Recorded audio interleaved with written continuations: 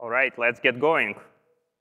Hey, hi. Welcome to session CON323. And I'm Rajlakshmi Ramasubramanian, Senior Software Engineer, currently working on ECS Service Connect.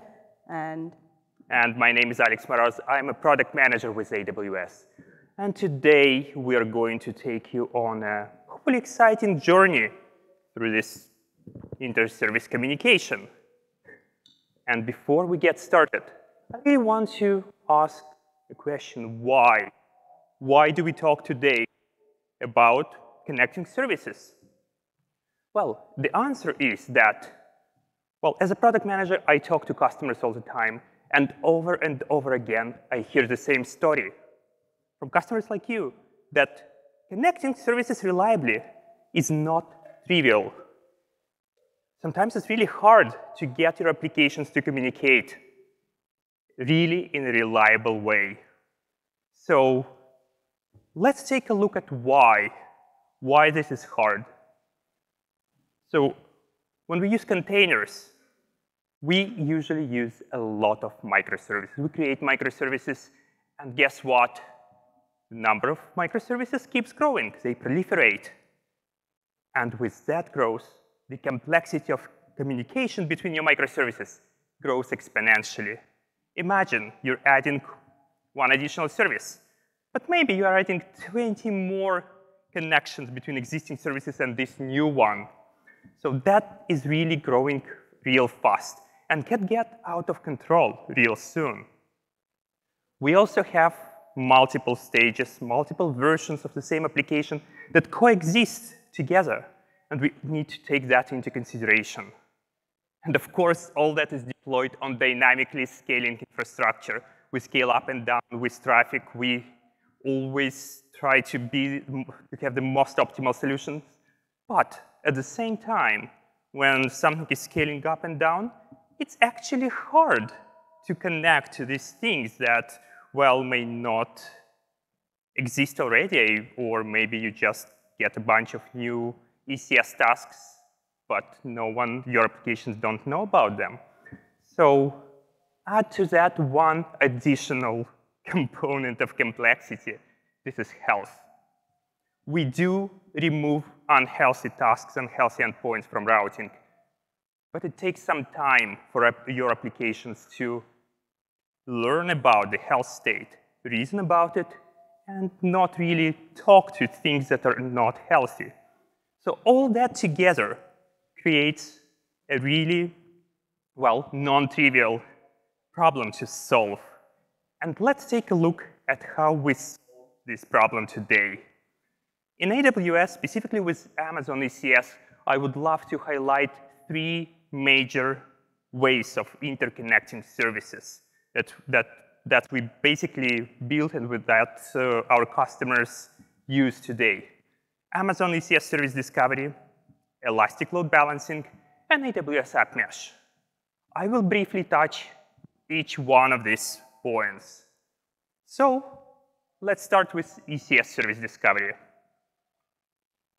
It's a blissfully simple service, blissfully simple thing to use. You create your ECS service, you give it a friendly name, DNS name. Your applications call the DNS name to connect to your services, to your tasks directly.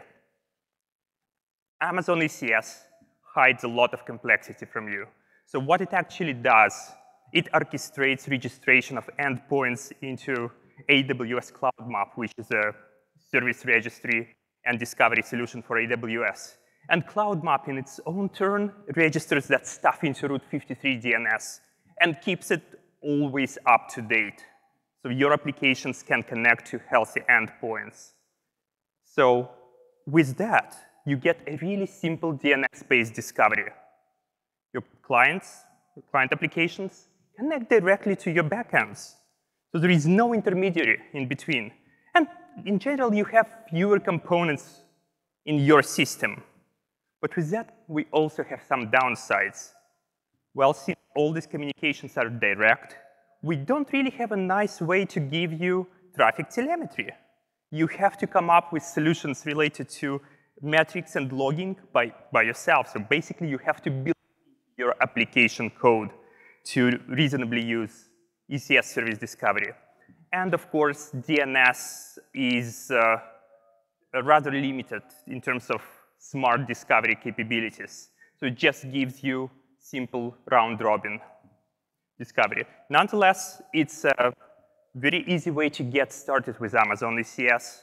It's an excellent way to have direct communications between your tasks. Moving to elastic load balancing.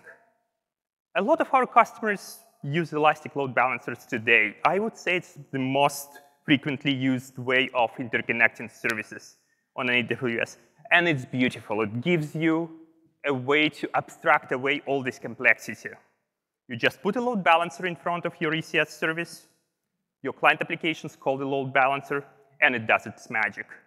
Again, Amazon ECS is really taking care of all the complexity of registering your tasks as targets to your load balancers and removing them when they go down. All that complexity is pretty much removed from you. You make a call to load balancer, and you're good. You're getting rich traffic metrics with that. You get a lot of additional features from load balancers, like DDoS protection. It's amazing. You have a lot of great stuff. But for communication inside your VPC, all this huge feature set, very powerful feature set, may be an overkill. Like, you realistically don't need DDoS protection inside your VPC, but you get with load balancers. And you have this additional infrastructure to reason about. You have this additional things to control, to manage. And you also need to think about this additional latency that load balancers add to your applications. If your applications are really sensitive to latency, well, direct communication tends to be better. Even though this latency is minimal, it is there. There is yet another thing, another box that accepts connections and passes them through. So you can't get away from that. Well, to solve that problem, we actually have yet another way of interconnecting services, AWS App Mesh. It's a managed service mesh solution for AWS customers. And it's more complex than two previous solutions. How it actually works, we place an open source Envoy proxy right next to your workloads, right next to your tasks, as sidecars. And we configure these proxies to, well, do really smart things, like collect metrics on your behalf. You don't need to think about metrics. They're just coming from your tasks directly, from these Envoy proxies. You have really fine-grained traffic controls with AWS App Mesh. You can enable encryption and authentication.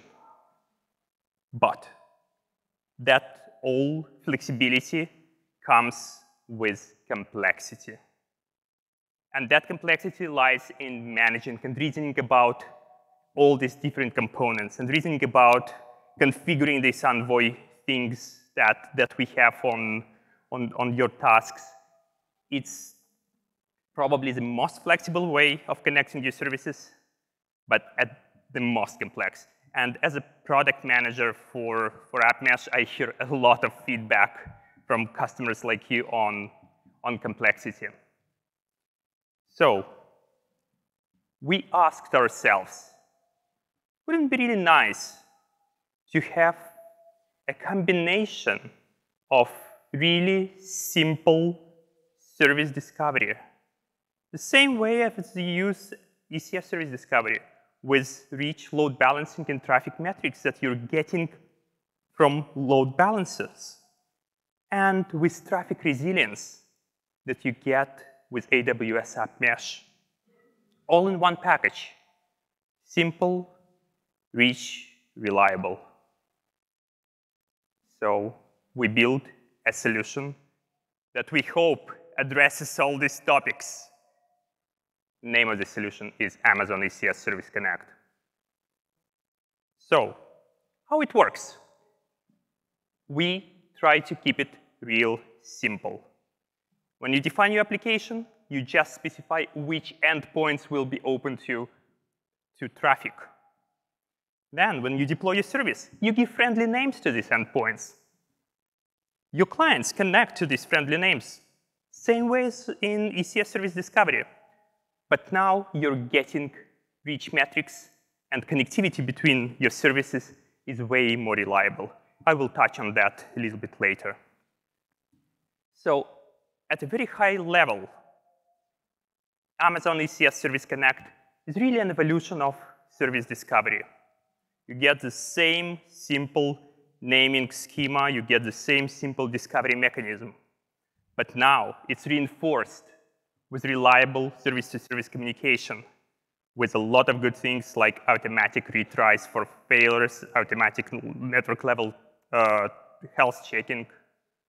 You get rich traffic metrics right out of the box in your ECS console and in CloudWatch. And with that solution, you get more safe and more robust native Amazon ECS deployments than ever. Let's take a brief look at all these details. So starting with the discovery. And honestly, that's the same thing. This is basically a slide from ECS Service Discovery launch deck. That's how it works. You give your services a name. Your services are organized in namespaces. And then your clients use a combination of service name or namespace to connect to dependencies. What's actually important here is to note that now your namespace can span across multiple Amazon ECS clusters. With that, you can really have your front-end service running in one cluster, your back-end service running in another cluster. You put them in the same namespace. Now they can talk to each other freely. When we talk about reliable service-to-service connectivity, we really talk about a combination of a couple of things. First, an additional layer of traffic level health checking. We're actually doing something that is called outlier detection.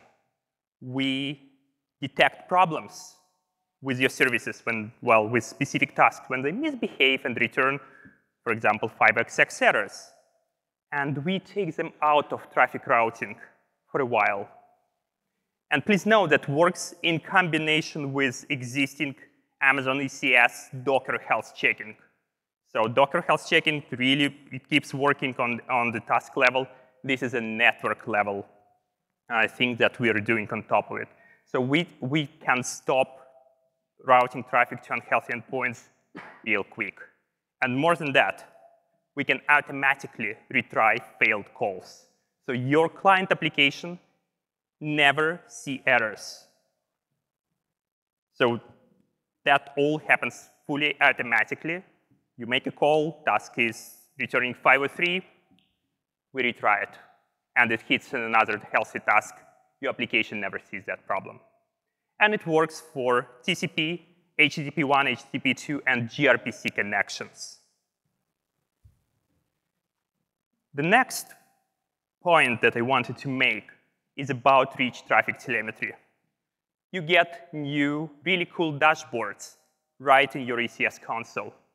So now if you need to debug your applications, you have a way to understand what's going on right away without going to yet another console. You see it right in the ECS console. You get telemetry for TCP, HTTP, and gRPC. And of course, these traffic metrics are sent to CloudWatch. You can export them to any solution that you use for collecting metrics. That's not going away, of course. And you also send logs to your preferred Amazon ECS log provider. You're getting metrics and logs all together from that solution. And finally, my final point that I wanted really to bring home is the support for deployments. Really make them more robust. So with Amazon ECS Service Connect, you can achieve zero downtime deployments. We do support connection draining. We also support this health checking that really makes it easy for your applications to get connected to a healthy endpoint, and when something is getting replaced on deployment, your traffic simply doesn't go there. And of course, connection draining helps you to, well, not to take down tasks that have clients connected to them. These deployments also tend to be faster than the native deployments with Amazon ECS. Through discovery, you will see an improvement there as well. Well, I did talk a lot, and now I want to give an opportunity to Rajal to talk about all the details, how it is built, how it really works under the hood. Thanks, Alex. So let's talk about how it really works, right? Because Alex talked about like a lot of things, a lot of cool things, saying that like we will provide a simple discovery, we'll provide rich metrics, we'll provide a reliable connectivity, and all of that. So how are we able to guarantee all of these, and how it really works is what I'm going to talk about. So let's begin with what we mean by simple discovery of Amazon ECS services and how we are able to achieve it in Service Connect. So as usual, I'm going to show you like how you're going to create a service. So as a customer, you will first start by creating an Amazon ECS service. Now, how do I actually want to enable Service Connect? And is that like really just a small blob as we really talk about, or is that like really a huge configuration that we need to go and configure? What we are going to show is that like all it takes to enable Service Connect for an existing or a new ECS service is just this blob. So what you're really showing here is like one, you're enabling a Service Connect configuration, and then second, you are specifying the namespace. The namespace here refers to the Cloud Map namespace that you want to connect. So the very fact that you are registering your service to this particular namespace means that all the other services in that namespace will be able to talk to this service. And this service will also be able to talk to the other services in the same namespace. And you will have multiple containers working as part of your task definition, and each container can have multiple ports. You have the flexibility to define one, which are all the ports and which are all the containers that you want to expose to be discovered by other services in the namespace. So one, you specify a port name. Port name is something that is actually introduced as part of the Service Connect. This is a unique identifier for a port that you will specify in the task definition. So you refer that port in that service, and you will specify the discovery name here. The discovery name is again the Cloud Map discovery name, and it also means that the clients in the Service Connect service namespace will be able to talk to this service using the discovery name.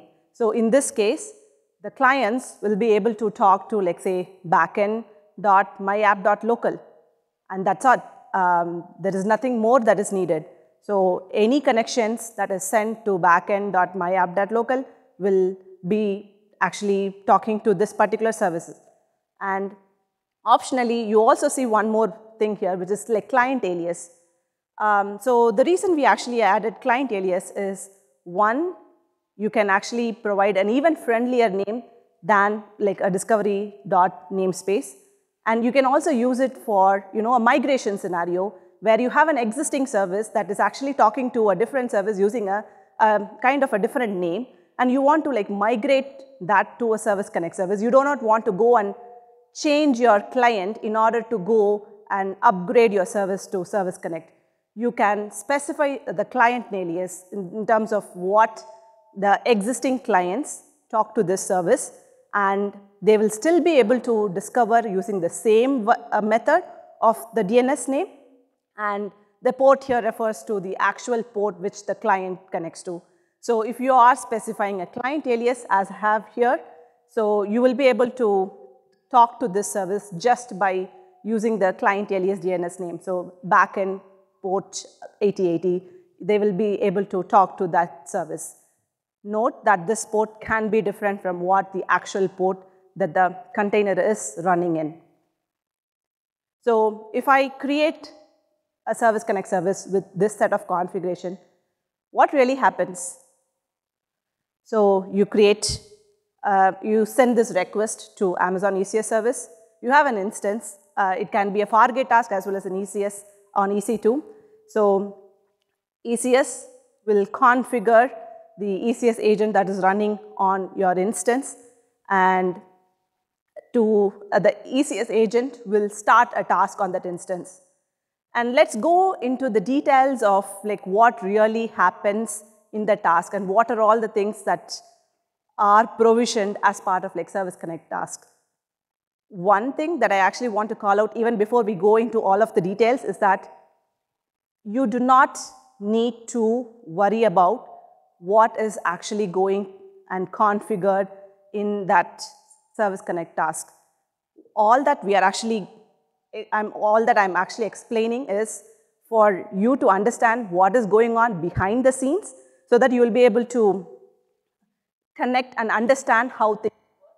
But you really do not need to go and worry about like what is actually behind the Service Connect task. All you can think about is just regular ECS task that is running.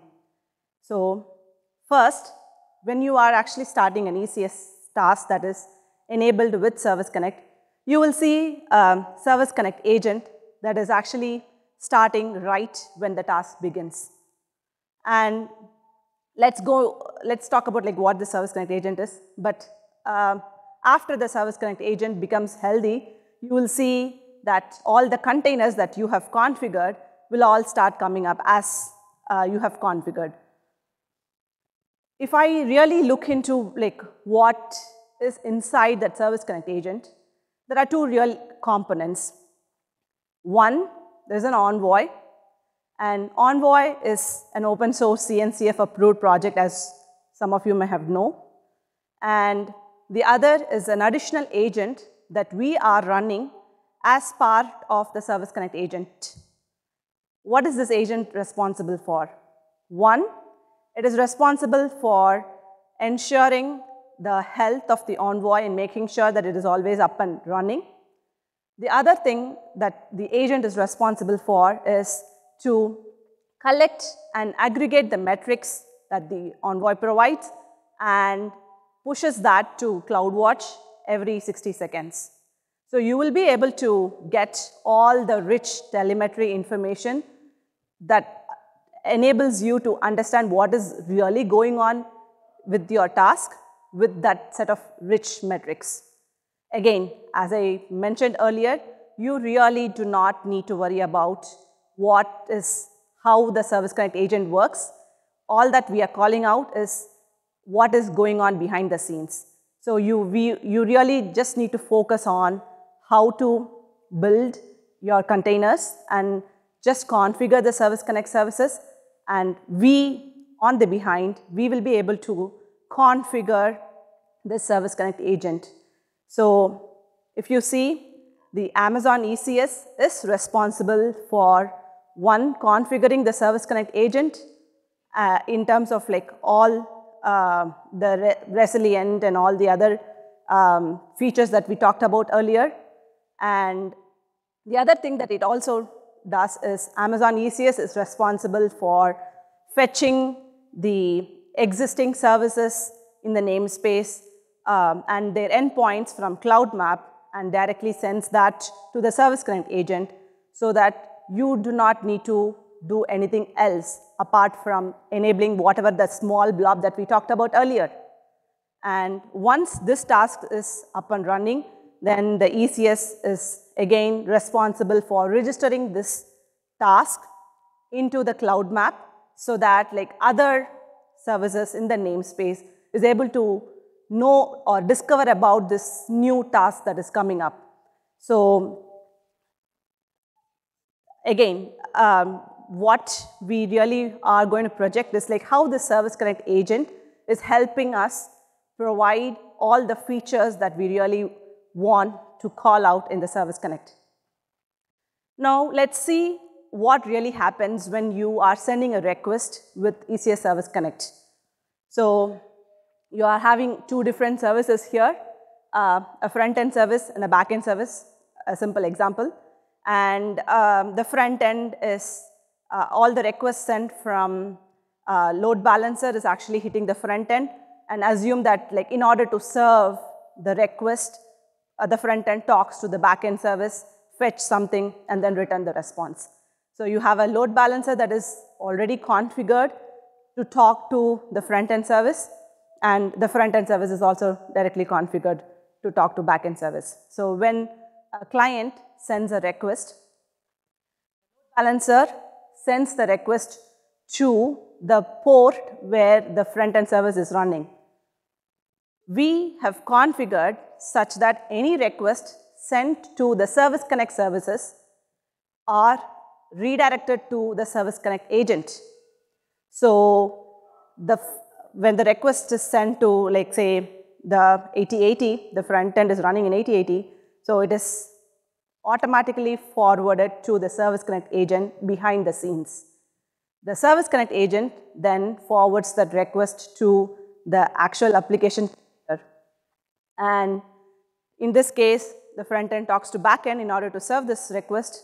So the front end sends the request to the back end. Here it is actually sending to backend colon 8080. Backend is also running in 8080. Let's assume that.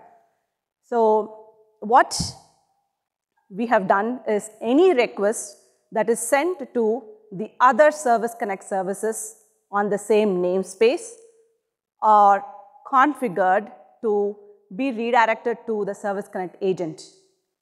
So the request that is sent to backend in this case is an existing Service Connect service. So that request is forwarded to the Service Connect agent automatically behind the scenes. And the Service Connect agent knows about all the endpoints of the backend. So it load balances the request across all the known endpoints and picks an endpoint based on the load balancing strategy, and it forwards that request to a particular IP or the task IP that is running. And when, again, even given the backend service is a Service Connect service, any request that is sent to the backend service, that request will be forwarded to the Service Connect agent automatically, and the Service Connect agent will forward that request to the container. And then the response will just flow in the reverse direction, and it will be like served as such.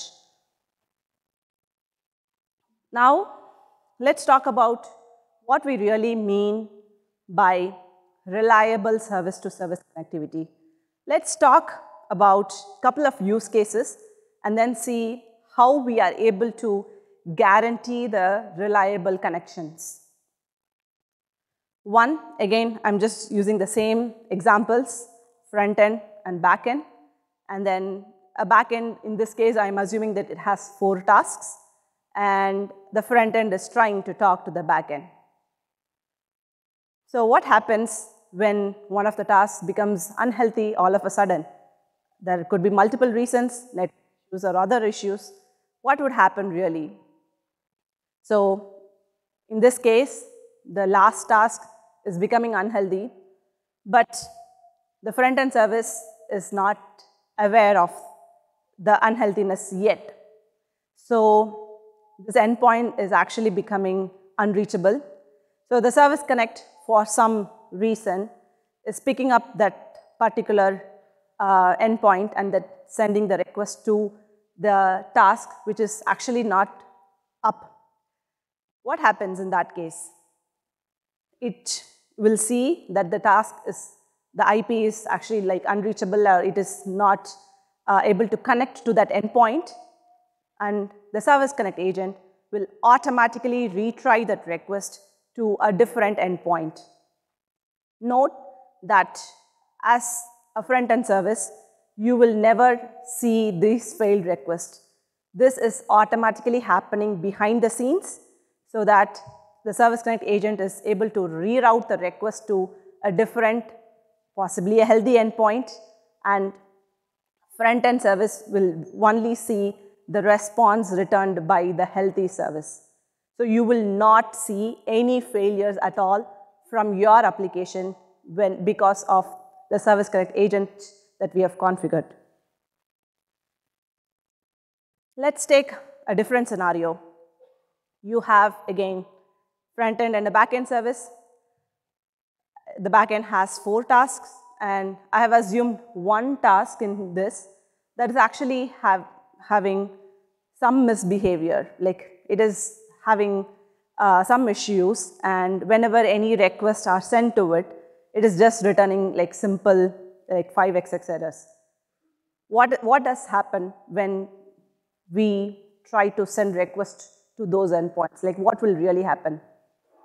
So again, a front end is sending a request, and then the Service Connect agent is trying to talk to that misbehaving task. Let's call that way.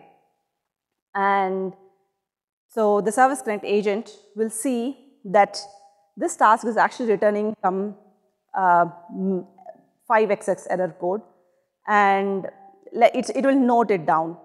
And then it will actually, like if you are sending like a lot of requests, and if it notes that this endpoint is always returning a failure error code, then it will temporarily reject or remove that endpoint from the list of known healthy endpoints, so that it will reroute that request to the other known healthy endpoints.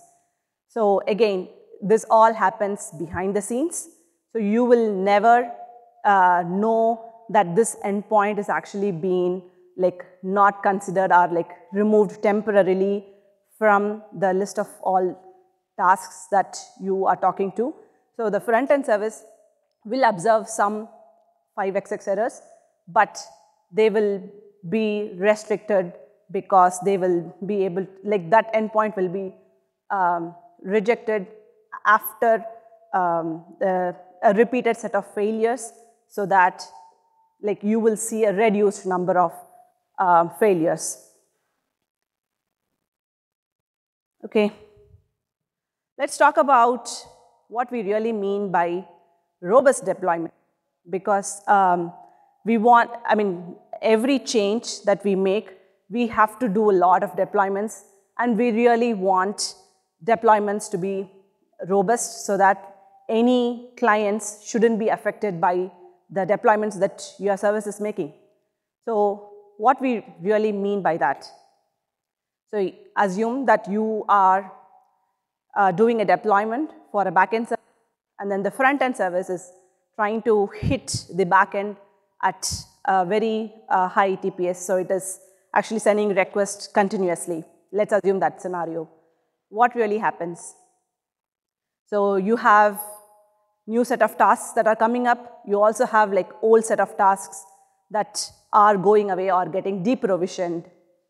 So what happens during deprovisioning is that when you have configured that service to be a Service Connect task, we stop accepting any new connections when the deprovisioning starts. So any request that is sent to the deprovisioned tasks will no longer accept any new connections, but all the connections that you have already accepted by the task, if it needs, like say backend service needs to talk to one another service in order to serve the existing request that has already been in progress. So those requests will be honored. Any new connections will not be accepted. So when the front-end service sends a request to the backend, and even if that task is in the deprovisioning stage, so the task will not accept that connection. So the Service Connect agent will automatically reroute that request to a different endpoint. So from the front-end service, you will not observe any failures though the requests were sent to a task that is getting deprovisioned. So this is what we really mean by like robust deployments. And when the other tasks or the new deployments is completely up and running, and the Service Connect agent discovers about those endpoints, it will start redirecting the route traffic to the newer set of endpoints. Now, we talked a lot. So let's take a quick demo of like how really Service Connect works, and let's see what's in action. So for this, I have actually assumed, I've taken an application. It's an ELB application, an open source application that lets you vote on your favorite restaurants. So it is very simple app. There are 4 different services. There is a UI service, there is an app server, the UI talks to the app server, and then the app server actually stores the data in 2 different databases. One is a Postgres database, and then there is a Redis cache. And then there is a load balancer in the front, which is sending the request to the UI service, and then the rest of the flow happens. Let's see what really happens. Have you pressed? Yes. Okay. Well, keep my fingers crossed. It's a live demo. So for this purpose, I have taken 2 different clusters, a UI cluster and the storage cluster. The storage cluster, I have the DB and the Redis cache that I talked about, and then the UI consists of the UI component as well as the app server component. And I'll quickly show you. So the UI has the UI and the app server, and the storage has the DB and the Redis. I'm going to show you how to, this is an existing service, but this is not enabled service. We haven't enabled Service Connect. So I'm going to show you how to enable Service Connect and what really happens when we enable them.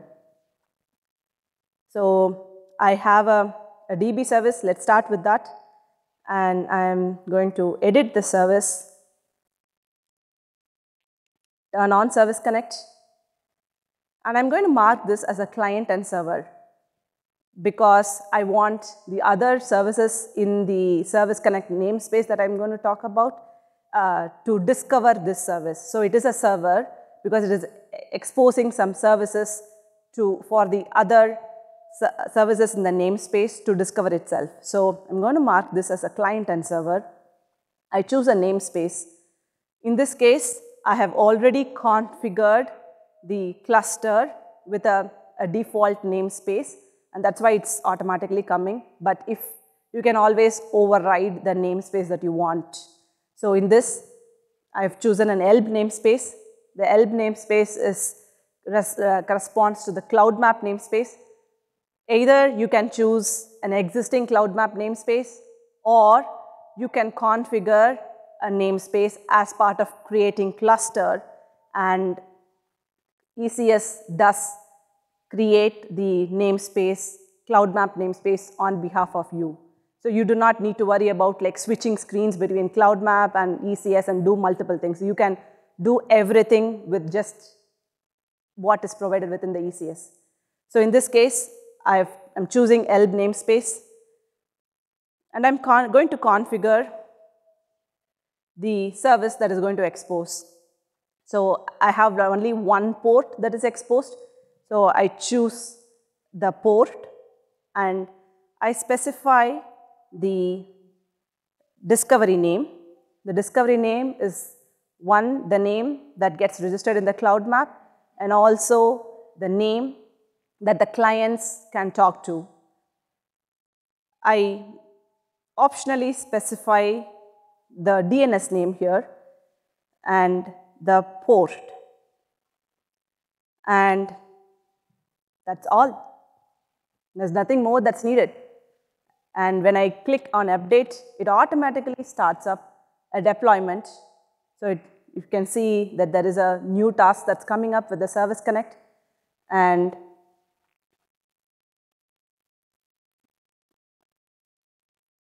okay, I'm going to show you like one more time. Maybe let's do it for Redis service. So I'm quickly going to see what's the port. Redis is exposing 6379. So Redis, I'm enabling the service connect. I'm marking this as a client and server. I choose the namespace. Because I'm using the same namespace, all the services within that namespace will be able to discover the other services. And I specify the service that is being exposed here.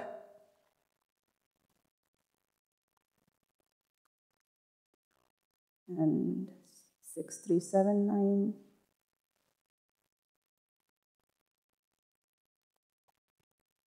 That's it. And if I repeat this setup for like two more services, I just have an existing setup in a different region with just the same thing, UI and a storage. I don't want you to all watch me do this one. So I have enabled Service Connect for those 4 different services. Let us take a quick look at like what really happens, right? So we talked about DB service, and then if I go into the task, let's take a quick look at the tasks. You will see 2 different containers here. One is the LDB that you have configured as part of the task definition. The other one is the Service Connect container that we injected as part of you enabling Service Connect. This, you really didn't do anything other than specifying the service name and the namespace that you want to configure in. Everything else is coming from behind the scenes. So this Service Connect container is going to use the resources from your overall task memory, like whatever task that you have provisioned. So you will have to factor in like some additional resources. We'll talk about like how much you will really need, but whatever resources that are present from your task, those will be used up by the Service Connect agent that's running. And I have all the other services that is deployed here, and I quickly go into the load balancer endpoint. Other than me enabling Service Connect, nothing else that I did. Just when I hit the load balancer endpoint, it automatically comes up with nothing else that's needed. So it's a voting app. So as I mentioned, I'm just going to generate some traffic here so we can see what's happening. And if I go into the UI service, you can see that there is a new tab that is introduced, which is Health and Metrics. This is introduced as part of Service Connect. One, you will see the resources utilization of the service. The other thing that you will see when you enable Service Connect is the traffic health that we talked about. So you will see both incoming and outgoing traffic health. So incoming, you will see the number of active connections, the number of requests that your service is receiving.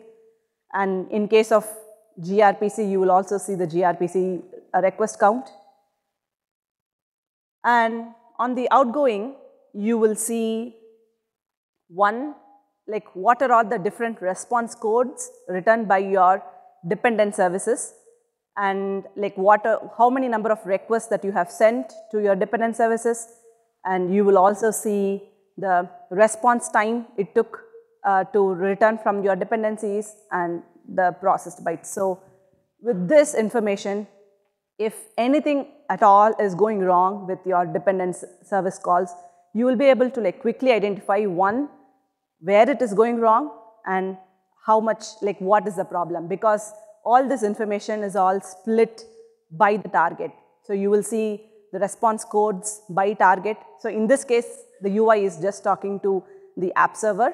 So you are just able to like see one metric here. But if your application is talking to like multiple different dependencies, you will be able to see the information split by different dependencies. So this really helps you to understand what really happens with your application and able to identify what is the issue, if at all there is any. With that, I'm going to hand it over back to Alex to talk about the next set of things. Thank you, Rajal. So I hope you pretty much saw how much complexity we're hiding from you with ECS Service Connect. You get a very simple way to configure and connect your dependencies. You get metrics, you get reliable connectivity, and Amazon ECS is taking care of a lot of sophisticated things completely hidden from you. So the things that we are doing, we're giving you a way to reliably connect to your services, solving one of the top customer asks for Amazon ECS to enable this reliable communication. And we do it all without additional infrastructure.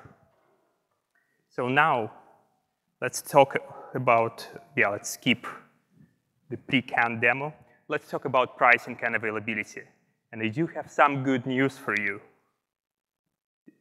Service discovery and connectivity capabilities that we deliver with Amazon ECS Service Connect are free. The metrics that you're getting in your Amazon ECS console and in CloudWatch are also free. You would have to pay for the resources that you use when you run this additional Service Connect agent. Our recommendation is to add about 256 0.5 vCPU and 64 megabytes of memory for that Service Connect container. That should be enough for pretty much most of the use cases. Again, it's not something that you configure separately, just account it when you do your task allocation. And the question would be, can I still run my 0.25 vCPU tasks? The answer is yes. As you've seen in our demo, if your applications have a very small load, like you don't expect hundreds and thousands of TPS hitting your applications, you can go with 0.25 size for your entire task, because that Service Connect agent at idle consumes, I would say, about 0.1 vCPU. So Service Connect is available today in 22 AWS regions, and you should expect us to be in all regions where you have Amazon ECS available to you. You can start using it today. You have access to console, AWS SDK and CLI are available, CloudFormation and CDK are out with support for Service Connect. We also will release AWS Copilot that supports Service Connect real soon. And we're working with our partners with Terraform and the amazing community of open source contributors to bring Service Connect support to HashiCorp Terraform as well. And finally, I want to conclude this presentation with a couple of additional resources that may help you learn more about Service Connect, how it works. First of all, tomorrow at 3:15 p.m., we have a workshop session, CON323. I do believe that it's all booked, but 25% of spots are walk-in, so please feel free to stop by if you don't have it on your calendar. You will have an opportunity to do a hands-on with Service Connect. We will be there, and we will have a really interesting way of building your applications and migrating your existing applications to Service Connect. We do have an AWS news blog. Please feel free to read it. It walks through all these details. Great presentation, great clear description of what to expect. And yes, definitely try it out today.